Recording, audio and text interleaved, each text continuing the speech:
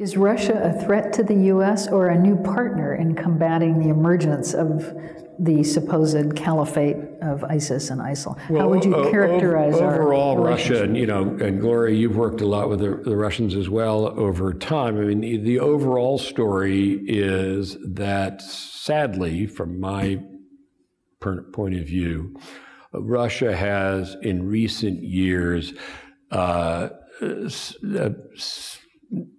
wanted to, and they say this, turn back the clock to another time.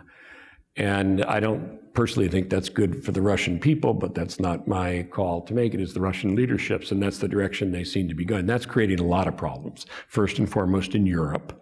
And I described very briefly what we're doing there, but there we are having now, for the first time in a quarter century, Gloria, to revisit our playbook with NATO and make sure that we can deter and respond to any aggression by Russia, particularly on NATO territory, of the kind of thing we've seen in Ukraine.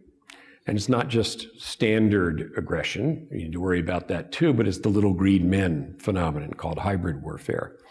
So in Europe, in Syria, the Russians have gotten off to a completely wrong footing. They said they were coming to fight ISIL. That's not what they did. They joined the Syrian civil war on Assad's side, which will have the effect of prolonging the civil war, where they could be helpful if they choose to be, but haven't been yet, is to persuade Assad to step aside. Because remember, what we need in Syria is an end to this civil war.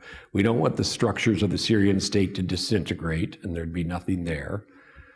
So Assad to step aside, the Syrian state to perdure, and the opposition, the moderate opposition, join in that to be the governance of Syria in the future. That's the path we need to get on. The Russians have a lot of influence with Assad, and so they could use it that way. And then, but that's not what they're doing. So they said they were going to do one thing, and are doing another. Now, at the moment, Secretary Kerry has reached agreement with them and many other parties to the civil war to a cessation of hostilities. That's not an end to the civil war, but it's a good thing.